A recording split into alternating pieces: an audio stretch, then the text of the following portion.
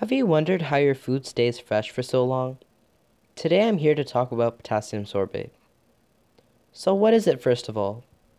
Potassium sorbate is an artificial preservative that is used to make foods and other products have a longer shelf life. It does this by slowing down the production of molds and yeasts. It can be found in many foods and makeup. Potassium sorbate is a mixture of potassium salt and sorbic acid. Potassium sorbate starts out in a neutral state. When you put it into water, it creates potassium hydroxide and sorbic acid. Now that the sorbic acid is isolated, it is now in an active state. To show how potassium sorbate works, I conducted an experiment. First, I got 2 pieces of bread and put them into Ziploc bags. Then I put water onto the bags to act as a catalyst to speed up the production of mold and yeasts. I put the bags into an incubator because mold grows best at summer-like temperatures. Finally, I put towel paper onto the bags because mold grows best in the dark.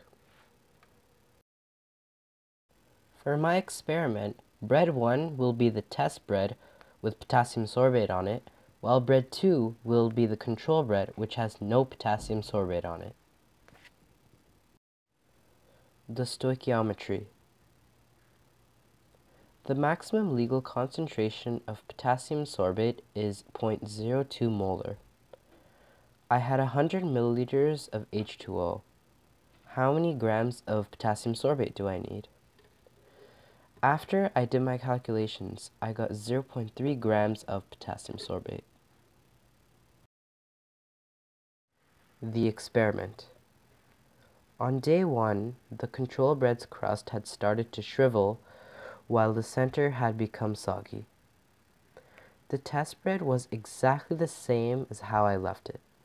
It had soaked up close to no water and it was still plump in the center and rigid on the sides.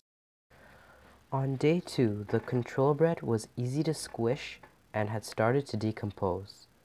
Also, mold had started to accumulate along the crust of the bread. The test bread was almost exactly the same as how I put it on in the first day. Besides it being a bit soggy, it had a hard crust and rebounded back when I squished it. Now that we know a bit about how it works, let's see how it's used in makeup.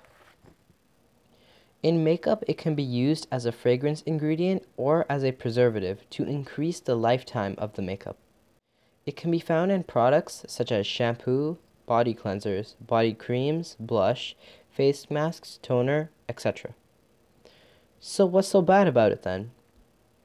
When you use the same makeup for a prolonged amount of time, the ingredients such as potassium sorbate can become allergens and cause skin irritation and other allergic reactions such as hives and rashes. In foods, it is only used as a preservative. It can be found in fruits, dried fruits, vegetables, cheese, yogurt, dried meats, pickles, olives, beer, wine, breads, and dips.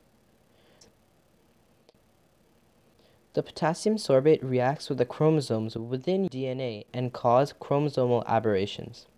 A chromosomal aberration is the deformation of a chromosome in your DNA. They can be caused by X-rays, radiation, or chemicals. Due to deletion, the part at the bottom is now gone.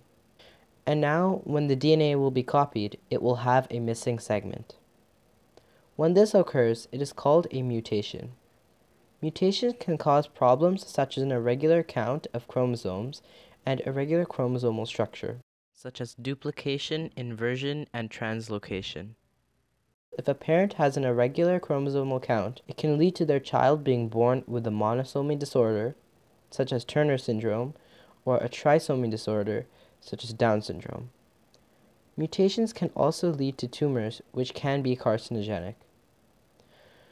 Those are some reasons why potassium sorbate is harmful for our body. I hope this persuades you to make cautious choices while purchasing these products. Have a great day. Peace.